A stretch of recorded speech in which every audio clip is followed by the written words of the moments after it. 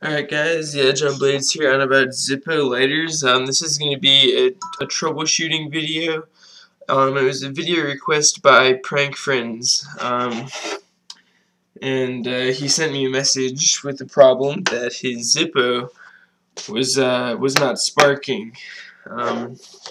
So I have my Zippos here just to kind of show you where my collection is if you haven't seen the my previous Zippo video, but this is where it's at right now. I have the biohazard one that I got just because of that app. I don't know if you've played the Zippo app on like iPhone, but that's what that's from. And then my Jack Daniels Zippo and my matte black Zippo. This was actually the first Zippo I ever owned, and this is what we're going to be using in the video. But he said his problem was that he was striking the I can't remember exactly what the issue was, but from what I can recall, it was to the extent that he wasn't getting a spark from his flint wheel. I'm not sure if his flint wheel was stuck or if he simply wasn't getting a spark. A lot of times what happens when you first replace a flint is that the flints, and I have a new pack right here. This is Zippo brand flints. This is how it kind of comes in this little thing, and they kind of just dispense out the side there. But here's a new flint, and on these tops here it's rough, and you probably won't be able to see it, but you know, it's machined off on the sides or on the tops here and then coated with that gold paint. And when you first replace it, a lot of times it gets stuck, and I'm going to show you that in a second. So what I'm going to do is take this old flint out, and I do have a video on how to do this.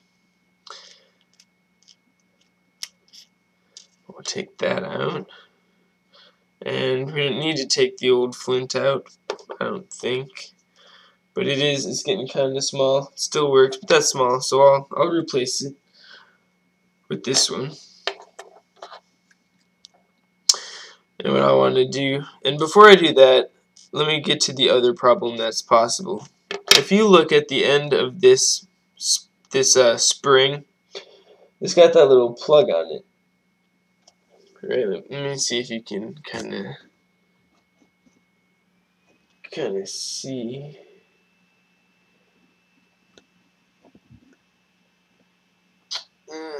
It's going to be hard because the lighting's so bad.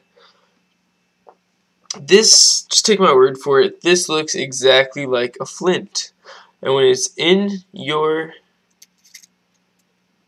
your flint gets really low and it kind of slips out of where it's supposed to be being held, this thing pops up and it looks just like a flint, and your spark wheel will actually rotate, but it just won't spark, and you'll be looking in there and thinking, you know, I wonder what's going on. I know there's a flint in there, I just put it in there, or I can see it in there. If you just put it in there, it's probably something different. But if you're looking and you can say, okay, well, I can see it, so you know it must be in there. It's just it's not working. Something's broken. Unscrew it and actually see if there is a flint in there. Once you do that, and I believe the flint I had on here just rolled away. So I'll find it later. Oh, no, here it is. Look at that. Just couldn't see it. So we put the new flint in there and screw this back in. So again, the first trouble that it might not be sparking is that there's simply no flint in there, right?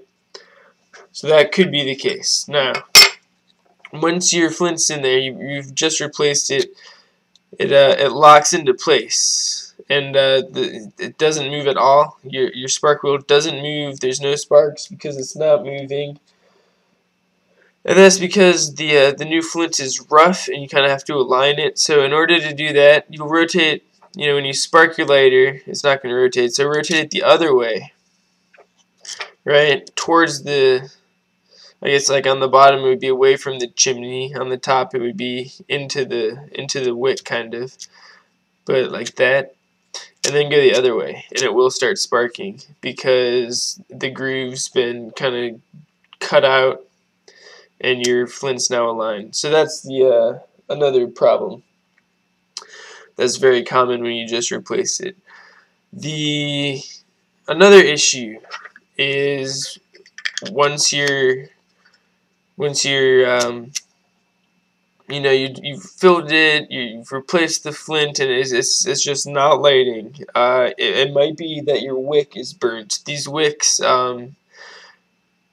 they do not last forever. Once they're burned, they will not light. So you can pull them out with a needle nose pliers or something similar, and just pull them to where you can see the charred section and then the white section, the clean wick underneath. Pull the clean wick up about even with the chimney and cut it off, and then your Zippo will spark and flame when you need it to. And I have brand new wick in this one because this is a brand new Zippo, and you can see the flame is there perfectly. Windproof, just Zippos, great lighters overall. They do not self-extinguish, something to be aware of. Once you light them, they're lit, they're going to stay lit. You can blow on them, they're going to stay lit until you close that lid and cut off the oxygen to the flame itself. And then finally, I just want to show you, this is the wick that you use. It comes attached to a piece of cardboard, black cardboard. It's like shrink wrapped on there with some plastic, and then you cut it off, and it's a 4.5-inch wick. That's 115 millimeters. And the wick, you just pull that out and feed the new one through. Again, I have other Zippo videos. I know at least one more that talks a lot about replacing the flints and stuff. But this was just kind of hopefully what I thought would be a quicker video. I know I dragged it out to like 8 minutes already, but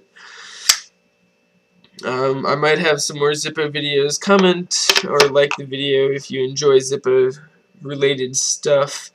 And I might be able to do that more often. Because I do have some more ideas, like how to tell Zippo are counterfeits, copies, stuff like that. But for the most part, I think I've covered pretty much everything there is, which is why I don't do Zippo videos a lot. I just had this request. Another thing, I have the Zippo brand fluid out. That's what it looks like. It just burns cleaner than that's the front, sorry. Zippo Premium Lighter Fluid. More expensive than other brands, but cleaner. Not necessarily better. I mean, from all the fluids I've used, this is the best. But there could be a brand out there even better. If so, feel free to comment down below with your preferences. But as always, thank you very much for watching this video. For my viewer, Prank Friends, if that's how you say your name, hopefully it is, then I hope this video was helpful and you got it figured out. If not, maybe do a video response showing me what's wrong, and if I can't figure it out, then I'll help you figure out how to send it back to Zippo, and they'll replace it for you. But as always, thanks for watching, and check back soon because I do have more videos to come.